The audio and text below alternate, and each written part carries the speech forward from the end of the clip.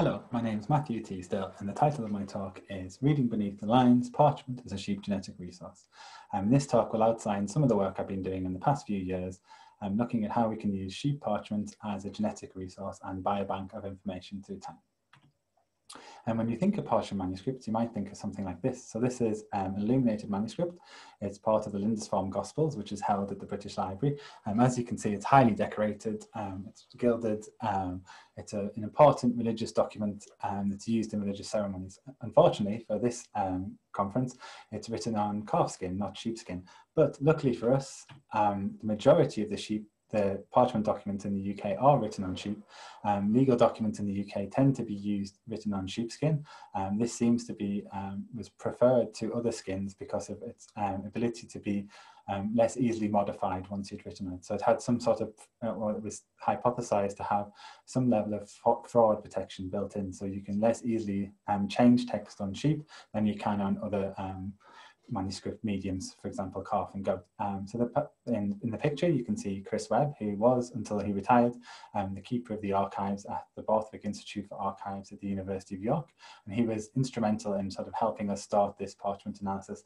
And as you can see behind Chris, there's a load of storage boxes, and in each of these boxes are a number of parchments. So we can think of these boxes contain flat parchments that store maybe 50, 60, 70 parchments on top of each other.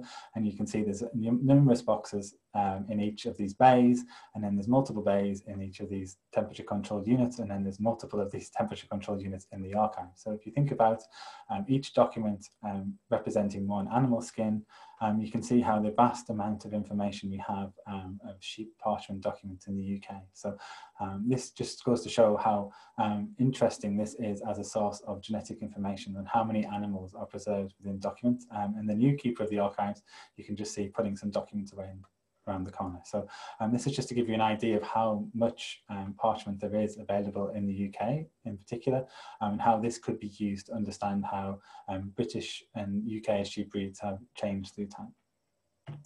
So to give you a look at some of the documents, so these are two documents from the Borthwick Archives, one from 1416 and one from 1777.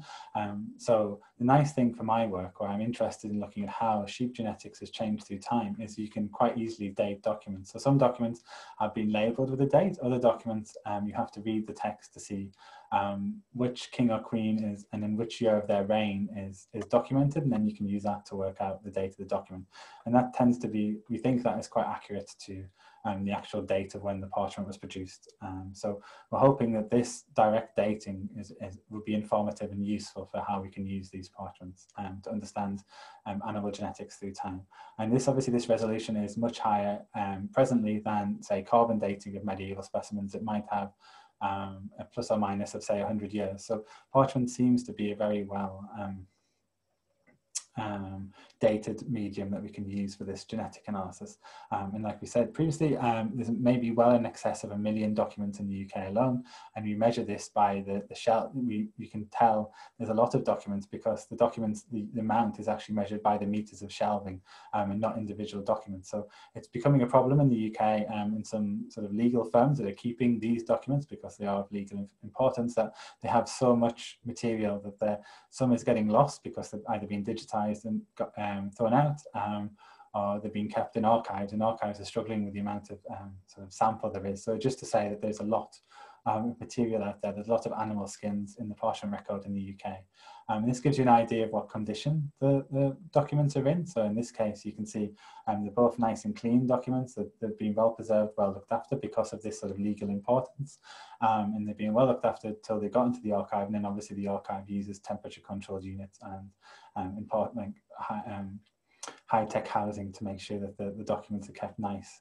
So the DNA is obviously being well preserved at the minute, and also because the documents tended to be stored in cold places through time, we hope that that's also helped preserve DNA in the documents as well. And this level of genetic information and animal information, when Matthew was invited to the Borthwick, that's what he noticed. I suppose that everyone was looking at the high-tech storage solution, so the temperature controlled rooms, but Matthew was thinking about the racks and racks of animal skins that there were to analyze. So between Matthew and Chris, this is how this analysis started thinking together how we could use these documents as not only a store of textual information, but also a store of biological information. And this led to the term, or the study that we have termed biocodicology. So we term biocodicology. Codicology is the study of manuscripts, and biocodicology is obviously the biological study of manuscripts. And we sort of take this to be the biomolecular information that forms part of the biological history of the manuscript. So this sort of forms multiple parts. The sort of three strands that we're sort of interested in are the DNA of the document, the proteins that can either be the protein that's in the parchment itself, or say something that was used on top of the parchment, some sort of was added additionally, and also the microbes that inhabit the parchment as well. So in this talk, I'm concentrating on the DNA, but another postdoc on our project B2C project is looking at the proteins on documents, and then we both have an interest in the microbes. The microbes is interesting also for the conservation of the document, because it's interesting to know what microbes might be living on the parchment at the minute, and how would that affect its preservation. So it's something we like to look at in sort of collaboration with the conservators, as how we can use the genetic information not only as a sort of a source of information for us, but how it can be used to preserve the document and keep the document going, I suppose, how we can give back to the preservation of the manuscript as well. And then other groups look at the pigment as well to see what the pigments are made out of. This is important as well for our work, because some pigments can have compounds that can degrade the parchment. So if you know you have a pigment that might be damaging to the parchment, you can sort of stabilize it and make sure that the parchment underneath isn't degraded, and that also helps us maintain this genetic source, I suppose, through time. And this is just also to say that parchment, you can think of it as sort of two strands of analyses in the genetic analyses, I suppose. You can think of the legal documents that were in the previous slides as sort of time slices through time. So you could take a legal document, say every 50 years, every 100 years, and see how animal use has changed through that particular period and that particular region through time. Or you can look at these complete books where we have multiple animals from the same, they could be from the same herd, but they're certainly from the same time period. So it gives you a snapshot of what animals look like at that particular point. So it could tell you something about herd sizes in the past, but also how sort of effective population sizes maybe have changed through time. So parchment is sort of an interesting biological source, because it has these two sort of strands to it. You can say the whole book analysis, but also sort of time slice longitudinal studies as well. And just to say that if you're thinking about it in the DNA terms, that making a parchment is actually a little concerning, because lime and water are used when you make parchment. So this is a riddle from an Old English book of poetry. And this is also just to make the point that parchment making was a widespread industry at that time. So many people could read this, could know this poem and know they were talking about parchment making. So this riddle was worked out quite easily. And just to say that to make parchment, you can see in these documents, you dunk the skins in water and lime, you stretch them, you scrape them, you put them on a board, and then you sort of write on them. Then becomes the writing material that you write on, as is said in the riddle. And also to say the parchment is quite a robust medium. Unlike paper that can degrade quite rapidly, parchment tends to be very well robust to sort of storage. And like I said, all these parchments tend to be legal documents or important information that people have wanted to keep, the ones we have today anyway. So they've been well looked after through time. And also now today, obviously they're stored in high-tech archives that are looking after them incredibly well with moisture control and humidity control and temperature control.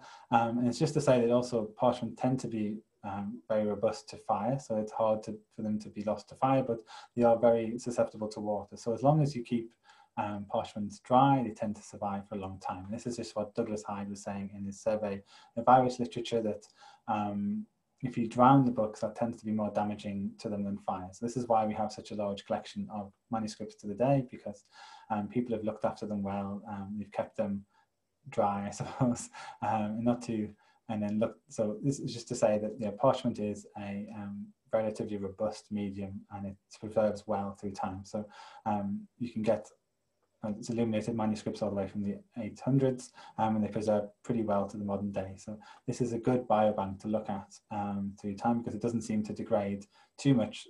So you're not sort of seeing a lot of documents, getting a lot of DNA from the later documents and not much from the earlier documents.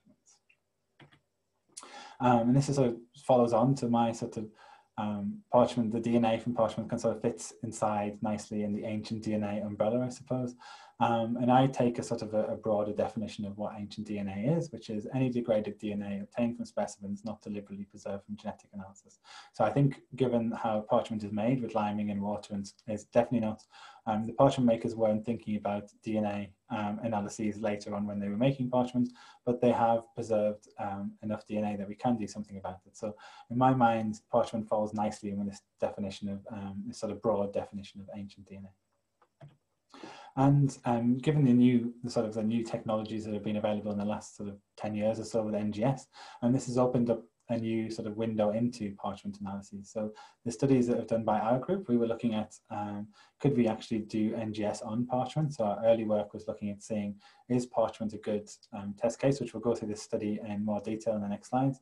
But also we were trying to have a go at this sort of complete book analysis as well. So if you take a single document, what genetic information you can get from it. And with this, the Ark Gospels mainly written on calf. So we were looking at, can we recover cattle genomes from a single document, and how do they relate to each other? But also we were interested in the microbiome, as I was saying, as other groups are as well.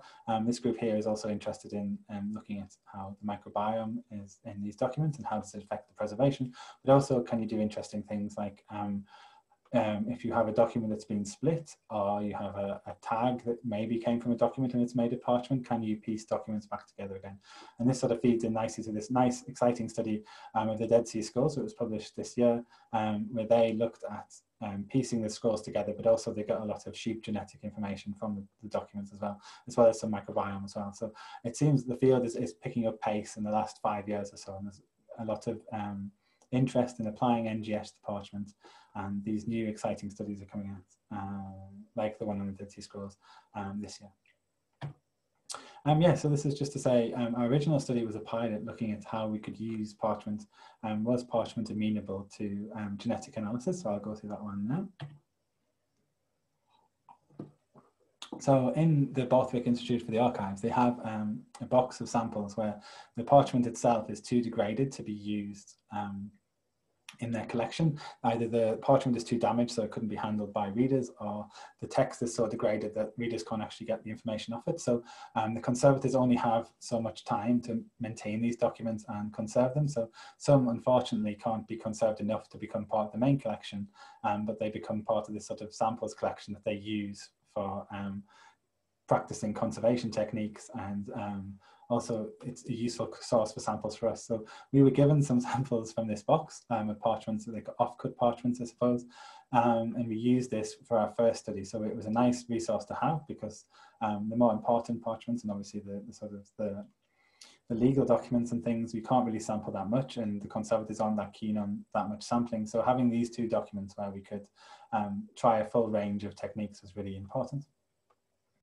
So we got two samples, one from the 18th century and one from the 17th century, and we set about trying to extract DNA from them. So it's fairly straightforward to get DNA from parchment. All you really have to do is heat it a bit, and then add some proteinase K, which degrades the collagen and then liberates DNA.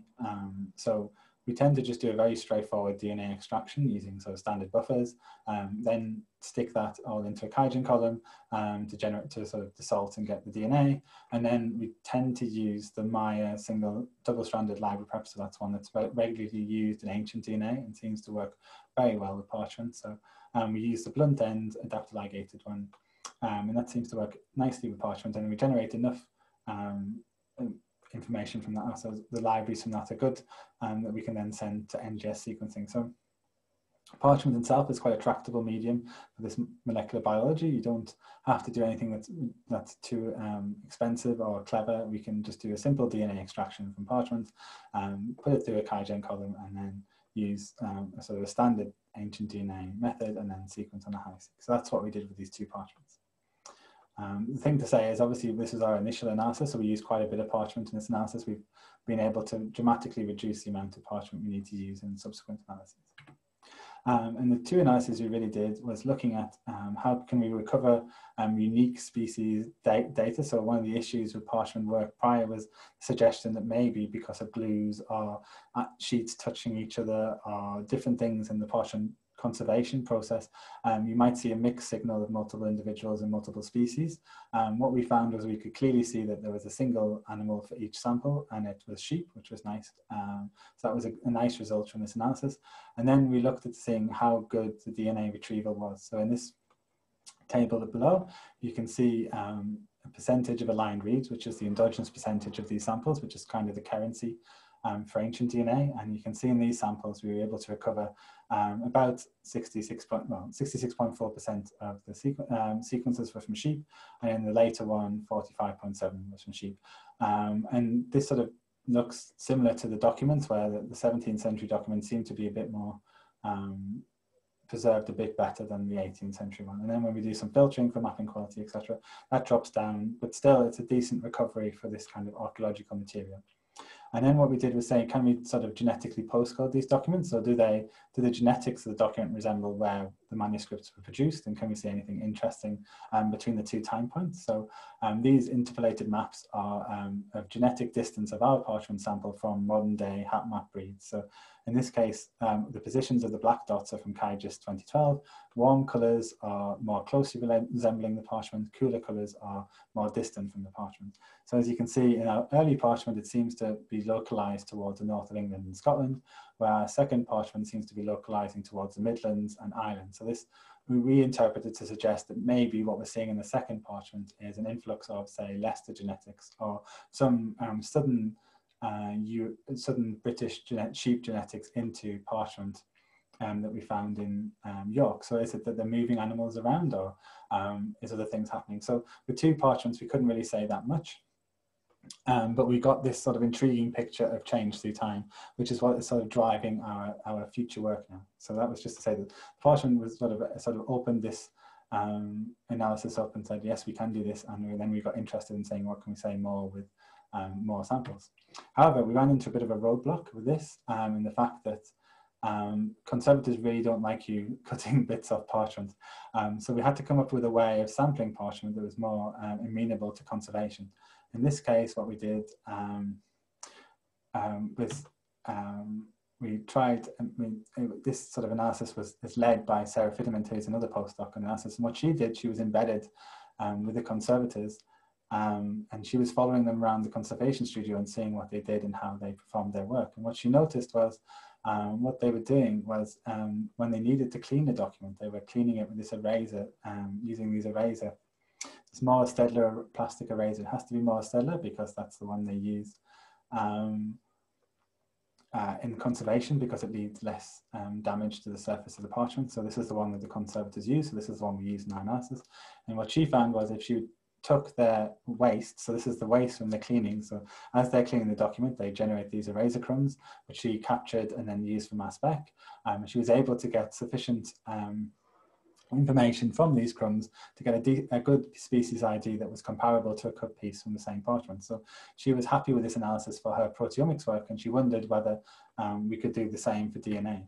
So we set up these side-by-side comparisons using these three documents, looking at a cut piece, but also an eraser rubbing. And again, it's the endogenous percentage, so the amount of, in this case, cow and sheep sequences we could get from the different parchments, some are cow and some are sheep. And what we found was generally the eraser is a little bit worse than cut pieces, but by no means terrible. And in one case, we got more data from the eraser than we did from the cut piece. So this gave us confidence that we could then use this to sample documents that we otherwise wouldn't have been able to sample. So cut pieces tend to be best. So if you can get a cut piece from parchment, that tends to be the best sample to use. But obviously, a lot of documents are unavailable if you want to cut bits off them. So the eraser technique, because it is standard conservation practice, has opened up a new sort of level of analyses we can do. Even though it tends, the data quality is not as good as cut pieces, we get more samples, so we can sort of pick and choose a bit better. And this sort of led us to this sort of level of analysis. So now, because we know we've been doing this for quite a while, we know how much eraser crumbs we need kind of for different analyses. So for protein, you don't need that much at all. You only need 1.5 mil. You only need a more small amount in these 1.5 mil centrifuge tubes. For DNA, you probably need about 250 microliters of rubbings. And for metagenomes and microbiomes, you can get away with about half of that. So this technique we have now, this eraser crumb technique, is what we're using routinely in our genetic analysis of parchment. So it allows us to do sort of multiple techniques for the same sample as well. So if the conservators are willing, or we can get and sample ourselves, we can generate enough eraser crumb that we can do both analyses side by side. So we can do the protein analysis. So like I was saying earlier, this allows us to say which animals are sheep, cow, or goat, which means then we can target the DNA analysis. If we're interested in analyzing sheep, we can make sure that the protein analysis is being done first, so we can see which documents are sheep and which ones are cow, and then target that. And then we then take the rest of the crumbs and use that for the DNA analysis. And in Sarah's work, just interestingly for sheep genetics, she found that of all the legal documents she looked at, 99.8% are written on sheep. So she only found one goat and one calf in these legal documents. So it adds the weight to our hypothesis that the majority of these sort of legal documents in the UK are written on sheepskin.